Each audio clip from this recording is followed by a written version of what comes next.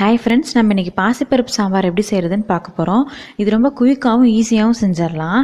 நான் இன்னைக்கு 1/2 கப் பாசிப்பருப்பை நல்லா கழுவிட்டு எடுத்துக்கிறேன். ஃபஸ்ட்டு ஸ்டவ்வும் ஆன் பண்ணிவிட்டு அதில் குக்கர் எடுத்து வச்சுக்கிறேன்.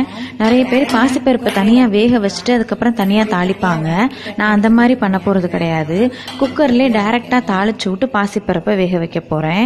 இது நல்லா சூப்பராக இருக்கும். அப்போ தான் நம்ம தாளித்தது எல்லாமே பாசிப்பருப்போடு சேர்ந்து வெந்து சூப்பராக வருங்க. 1 கரண்டி அளவுக்கு நல்லெண்ணெய் ஊற்றிக்கிறேன். ஸ்பூன் யூஸ் பண்ணுறீங்கன்னா ஒரு 2லேருந்து 3 ஸ்பூன் எண்ணெய் ஊற்றிக்கோங்க. அடுத்ததான் பட்டை கிராம்பு 2 போடுறேன். ஒரு சின்ன துண்டு பட்டையும் 2 கிராம்பும் எடுத்து போட்டுக்கிறேன். பட்டை கிராம்பும் நல்லா கடுகு வெடிக்கிற மாதிரி வெடிச்சு வரும். அந்த மாதிரி வெடிச்சு வந்ததுக்கப்புறம் நம்ம 1 ஸ்பூன் சோம்பு எடுத்து போட்டுக்கணும். சோம்பை நல்லா செவக்க வறுத்துக்கோங்க. சாம்பாருக்கு பட்டை கிராம்பு சோம்பெல்லாம் சேர்க்கணுமான்னு யோசிக்காதீங்க. நல்ல டிஃப்ரெண்ட்டாக சூப்பராக இருக்குங்க. ஒரே ஒரு டைம் இந்த மாதிரி ட்ரை பண்ணி பாருங்கள். சோம்பு நல்லா செவந்து வரட்டும்.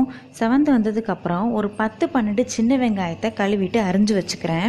அதையும் சேர்த்துக்கிறேன். வெங்காயத்தை நல்லா வதக்குங்க. பொன்னிறமாக வதக்க வேணாம், லேசாக வதக்குனா போதும். சாம்பாருக்கு எப்போவுமே வெங்காயத்தை லேசாக வதக்குனா போதுங்க. ஒரு 3 பச்சை மிளகாயை எடுத்து குறுக்கு அரிஞ்சு வச்சுக்கிறேன். அதையும் இதில் சேர்த்துக்கிறேன்.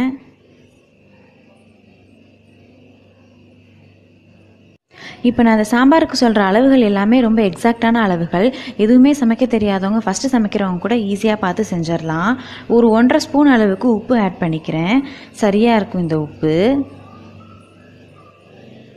இப்போ நான் சொல்கிற எல்லா அளவுமே 100 கிராம் பருப்பு, அதாவது அரை உலக்கு பருப்புக்கான அளவுங்க. உங்கள் பருப்புக்கு தகுந்த மாதிரி நீங்கள் அளவுகளை மாற்றிக்கோங்க. 2 மீடியம் சைஸ் தக்காளியை கட் பண்ணி எடுத்துக்கிட்டேன். அதையும் இதில் சேர்த்து நல்லா வதக்கிக்கிறேன். தக்காளி நல்லா வதங்கணும். அதோடைய ஜூஸ் எல்லாம் இறங்கி நல்லா வதங்கணும். இப்போ தக்காளி வதங்கிருச்சு. நான் கொஞ்சமாக மஞ்சத்தூள் போட்டுக்கிறேன். ஒரு அரை ஸ்பூன் அளவுக்கு மிளகாத்தூள் போட்டுக்கிறேன்.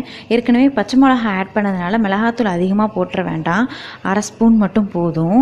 நல்லா கலந்து விட்டுறேன். இப்போ நான் பருப்பை கழுவி எடுத்திருக்கேன். அதையும் இதில் கலந்துக்கிறேன்.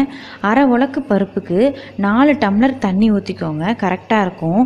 ஏன் இவ்வளோ தண்ணி ஊற்றணும்னு யோசிக்காதீங்க. இந்த சாம்பார் ஆறுனதுக்கப்புறம் ரொம்ப இறுக்கமாக போயிடும். ஸோ கொஞ்சம் எக்ஸ்ட்ரா தண்ணி ஊற்றணும். அப்படின்னா தான் திக்னஸ் கரெக்டாக இருக்கும்.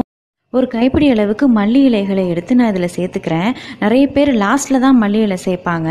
அதை விட இது ரொம்ப டேஸ்ட்டாக இருக்குங்க. மல்லி இலையோடையே சேர்ந்து அந்த பருப்பு வேகும் பொழுது தான் ஃபுல் ஃப்ளேவரும் இறங்கி சாம்பார் கமன்னு சூப்பராக இருக்குங்க. இப்போ நான் குக்கரை மூடி ஒரு 7 விசிலுக்கு வேக வச்சு எடுத்துக்கிறேன். இப்போ சாம்பார் வெந்துருச்சு. நான் திறந்து பார்க்குறேன். பார்த்தீங்களா, ரொம்ப சூப்பரான இட்லி சாம்பார் ரெடி ஆயிடுச்சுங்க. கண்டிப்பாக நீங்கள் செஞ்சு பாருங்கள். இட்லி தோசை 2க்குமே அட்டகாசமாக இருக்குங்க. நம்ம சேனலை சப்ஸ்கிரைப் பண்ணாதவங்க சப்ஸ்கிரைப் பண்ணிவிடுங்க.